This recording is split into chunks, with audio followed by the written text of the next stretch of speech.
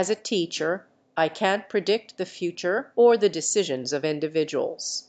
However, I can tell you that transfers in sports, like whether a player will join a particular team, depend on various factors such as negotiations, contracts, and personal preferences.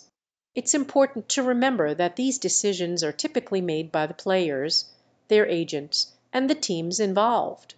So, it's best to wait for official announcements or news from reliable sources to find out if Paredes will come to Galatasaray. Just keep an eye out for updates.